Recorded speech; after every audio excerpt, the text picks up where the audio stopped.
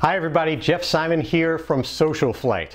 Okay, first things first, what you're about to see in this video, this is stupid. Don't do this. Don't do this on a certified aircraft.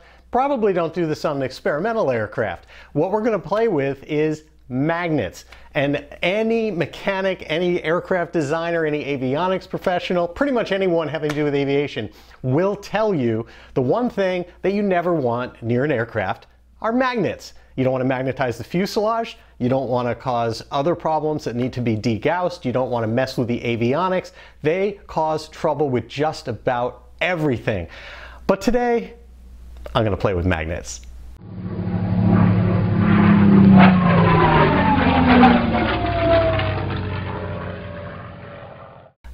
As we talked about in the previous video, the T-51 Mustang from Titan Aircraft has this very cool, innovative toe tube, as it were, basically.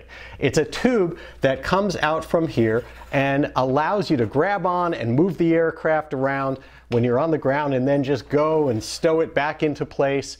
And you've got this beautiful hard point, because with tail draggers, when you pull them in, you're always moving the tail around. And if you go to your local airport and you look at a bunch of tail draggers, at least the ones that don't have handles built in somewhere, what you'll find are dented dorsal fins, dented horizontal stabilizers, dents in the sides of the skin or problems with that, fingerprints, hand marks, all sorts of things, because you don't want to do that. You don't want to move your aircraft by pushing on a control surface or something like that. And so it's really great that Titan has this tube that is just built in here in order to be able to hold and move the tail around. Now, the design that comes from Titan for it is a good design. It has end caps that are in place and a long spring that goes the length of it that basically allows you to pull it out and have this long spring extended, move it around, and then the spring kind of allows it to go back into place. There's really three factors that were involved in not directly going with that. The first is I kind of like having a flush skin. I didn't like the idea of having end caps or something protruding out if I didn't have to do that. The second is that the spring itself, having to be that long, a 2-foot spring at rest that then has to go out to 3 feet or more and not have much tension on it, ends up getting stretched out. It's kind of something that doesn't really age well over time.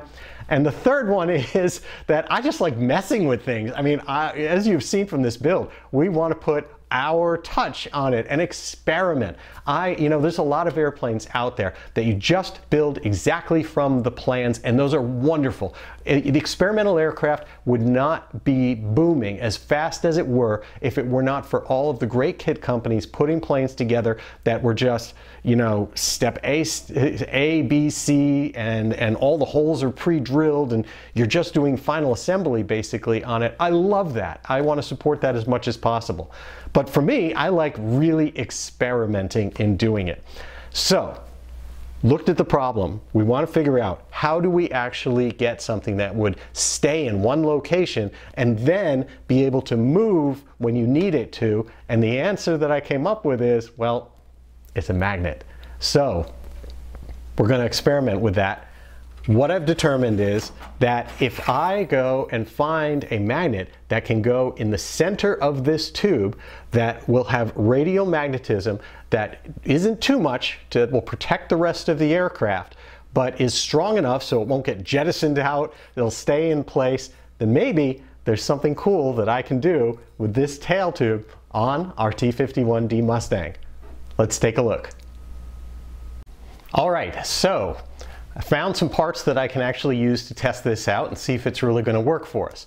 Now, this is the tube, the actual push tube that's used in the tail. This is the part that slides in and out and is supposed to be done on a spring. On McMaster Carr, I found this magnet. The inside of the tube is 3/4 of an inch, and this magnet is exactly 3/4 of an inch. Now, this magnet's special, and it is that if you look at most magnets that you would buy in this size, a magnetic field would go from one face to the other. So essentially it's made to go up against a solid surface like that. But not this one. This one has the magnetic field going from a side to a side. Well, what that means is that it's perfect for being able to embed it in here because it'll radially be attracting something outside the tube. So I can take this and embed it inside. I'm going to actually do that by simply putting it inside a little bit of plastic that'll put enough friction to keep it in place but make it removable for my experiments. So I'm going to go kind of wrap this in, push this in. Takes a little bit of force here to get it in there, which is exactly what I want. And then I've got something that I can kind of push into place like this. Make sure it stays kind of oriented well, and then just get it towards somewhere near where I'm going to want it to be fairly centered inside. So I can kind of experiment with it that way. Now, what's it going to actually grab on? Because the outer tube itself is also non-magnetic, it's also aluminum. Well, I found these washers, and the inside diameter of this washer is 1 inch, which is exactly what the outside diameter is of the tube that it slides through. Now, we don't have the tube here, but we can experiment. I can find out where that magnet wound up by simply dropping it, and boom, it grabs in place right at that location. I can even put another one on and test that. So what I'm going to do next is I'm going to actually test the strength of the connection and its impact on the aircraft. So the first thing I'm going to do is go around, put it all in place, and experiment and see, does it have any effect on compass, anything else ferrous nearby that it could be impacting a field on. It is a small magnet. It doesn't have a big field around it, but I can actually see what range is it that it could affect something. And again, does it have any effect on my avionics when it's in place? The nice thing about testing all this is, again, this tube is completely removable. So it's even something that you could just remove and not even leave in place while you're flying if you wanted to. So it's kind of an interesting thing in that regard. So let's get to that testing.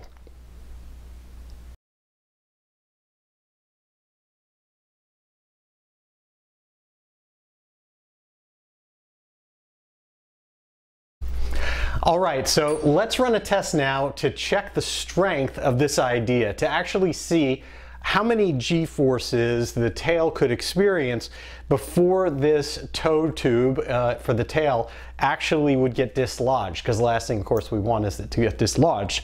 So I've set up a rig here where the outer tube is put in a vertical orientation and just stabilized. The inner tube that's here has the magnet inside it. It's all set up in there. And I've clamped in place this stop that'll have on it a varying number of these steel washers that we're going to put here. And so I have a total of 5 that I can do. There's one on right now, and I'm going to run a test and see what happens. And it's going to start with this box that contains a steel bucking bar, basically. I've put weights in these so I actually know what I'm going to wind up with weight-wise. So let's start by putting just this on and seeing with one washer if it can actually hold this. And looks like it does. I can see it just barely moving, which is concerning. If I go and put on one of these heavy hex keys, we can see if, oh, it doesn't hold it. Okay, so one washer isn't going to cut it for that. So let me set the test back up there. I'll raise this back up into position. Put that there. Now I'm going to put 2 washers on. That, of course, is going to increase the ferrous metal that's on the outside for the magnet to actually attach to. So we've got 2 of those in place, and now I'm going to go and put that bucking bar box on, and that holds. Next up, very heavy hex key that's going on. That seems to be okay. I'm going to add a second next hex key. That one seems to be okay. Add a third. And that did not work. So we'll set it up again. That was with 2 washers in place. I'm going to add a third washer to the stack. Okay, now we've got 3 washers in place. Putting bucking bar on top. Starting to stack the hex keys on.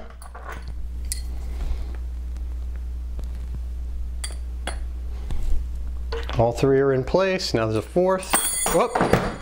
can't handle the fourth. Last thing, let's actually go and put a fourth washer in place. Okay, so now we've got 4 washers in place. Going to put the bucking bar on top. The last setup with 3 washers was able to handle pretty much all the hex keys that we put on. Certainly the 3 hex keys went on. A 4th did not work. I'm putting on the 3 that we started with for the last test, and that doesn't work. So I think what we've proven here, and I'll run one more test just to verify it, is that our maximum amount of security that we have is when we have the 3 washers set up here. So let me do one more confirmation test of that. And that is putting this on. And now that has all the hex keys, the 3 hex keys. It's very stable. Now, I weighed these, so we know what we're actually dealing with. The bar itself with the magnet is 5 ounces. The setup with the keys and the bucking bar is approximately 1.5 pounds. So what we're looking at here is essentially, if you do the math, 4 Gs, 4 times the 5-ounce bar at least, in order to get you out to the amount that reaches 1.5 pounds plus the weight of the bar. So you would need to have 4 Gs of lateral movement in the tail. That's yaw. That's going to happen. That's a lot of yaw before this tube would be able to be dislodged when we have it set with 3 of the washers in place. So that actually worked quite well. I think being able to glue on 3 of these in place and then have it very easy to move in and then out of the way is a design that we feel confident with, won't actually have any risk of coming out in flight and posing a risk to the tail or the elevator. Okay, so let's go a little further with our fun with magnets game and see if there's any way to safely use a small magnet anywhere in an aircraft. Again, I know this is usually completely taboo, but the purpose of experimental aviation is to get out there and experiment, to see things, as long as it's within safe and controlled environment. And I certainly do not want to demagnetize part of the aircraft or have a problem where I have to go and demagnetize it to somehow get rid of a problem that I induced. So that's why I'm going through all these steps, if nothing else than a learning experience, because we can always just pull it out, put the springs back in, and revert to that method.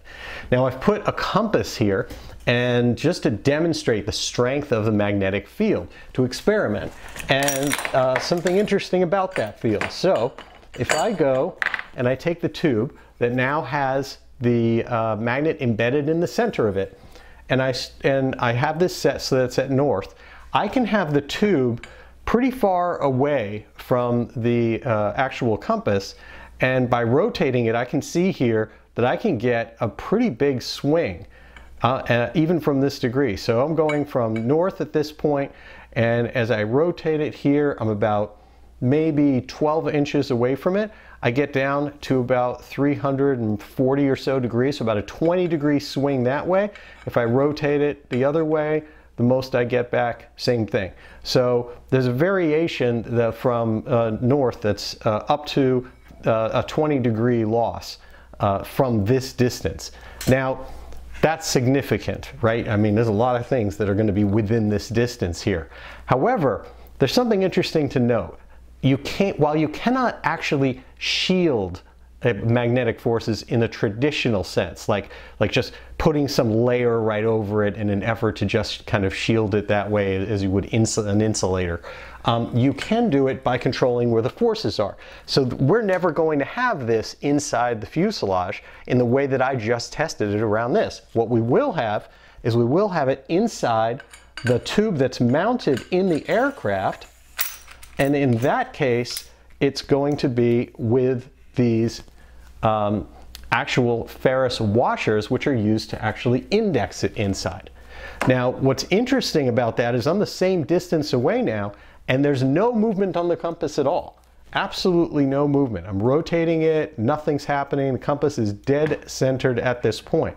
So if I start moving it closer while rotating it, because we've got a polar magnet here, and so it could be the direction of the magnet, I get closer and closer and I don't see any deviation of the compass until I get about here, which I would say is less than 6 inches. So once I get within 6 inches, I can now see a 10-degree swing of variation depending on how it's oriented. And that, again, I've got to get within 6 inches in its stowed position to see that small kind of 10-degree swing. And that varies based on the number of actual washers that we use. If I do that with 1 washer, I'm going to get more of a swing. If I do it with 4 washers, I get less. We determined during our testing that 3 washers was optimal. 4 washers kind of just left it where it was. And so if I want, from the perspective of shielding, to actually contain the field better, then I could go with 4 washers. Now what you're really doing here is not shielding in the way that you insulate something, but what you're doing is containing the field. You're actually providing an easier path for the magnetic flux from the magnet for those fields to collapse back and return back to the magnetic source.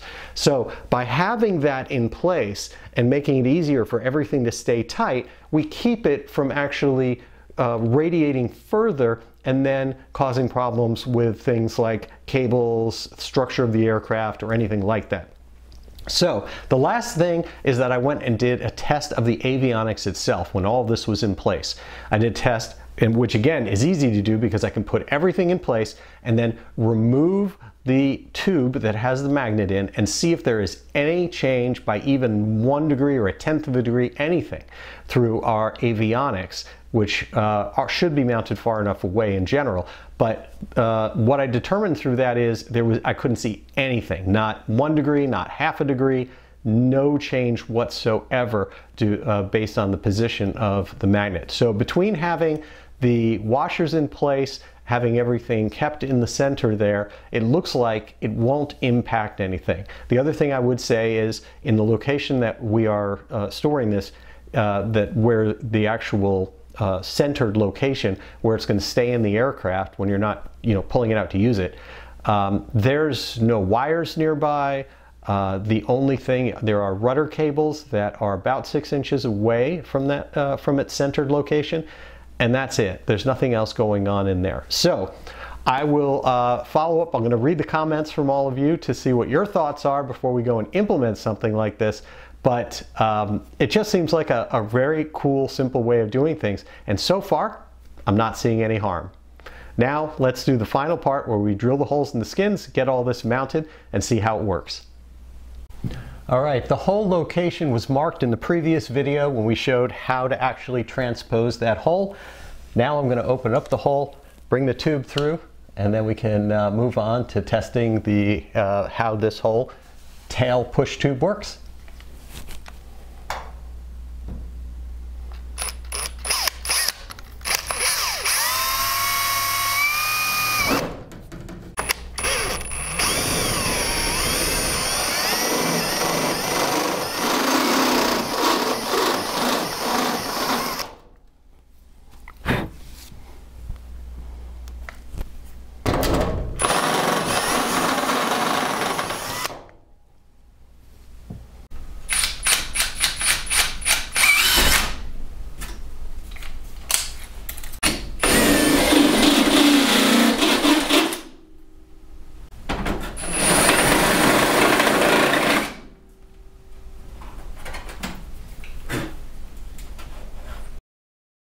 All right, so the skin is on and the hole has been drilled in the proper location.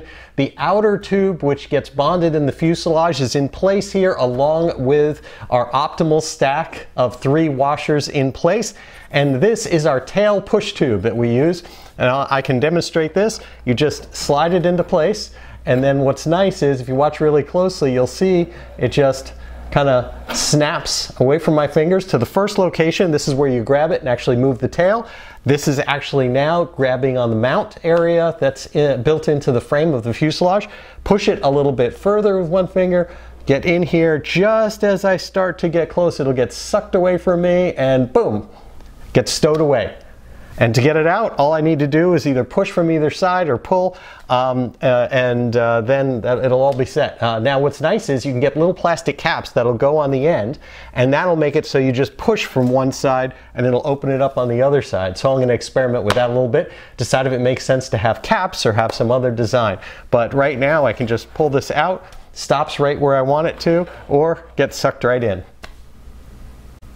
All right, that's it for another cool building stage on our Titan T-51D Mustang. I love coming up with cool little things like this. They're just good experiments. Tell us in the comments below what you think about the idea, even in a limited fashion, of breaking that taboo and using a magnet anywhere in an aircraft. We did testing. We feel like it's safe and going to work okay without causing other problems, but always open to learning from that. For us, it's a clean, sleek design and should be fun to use moving forward. Be sure to check out SocialFlight.com and the free SocialFlight mobile apps for Apple and Android devices. We have tens of thousands of aviation events and destinations, so many things going on. Every Tuesday evening, we have our SocialFlight live show with fantastic, inspirational guests from all around aviation. And we have all of that. Please subscribe. You can see all the latest happening. And if you play our Fly to Win challenge by using the mobile app and going to airports and getting points for checking in, you can win some amazing prizes from our sponsors. Just very, very cool things. We're just here to support general aviation, and I hope that all of you get a chance to get out there and fly and support general aviation just like we try to do. Until next time, I'm Jeff Simon for SocialFlight. Blue skies.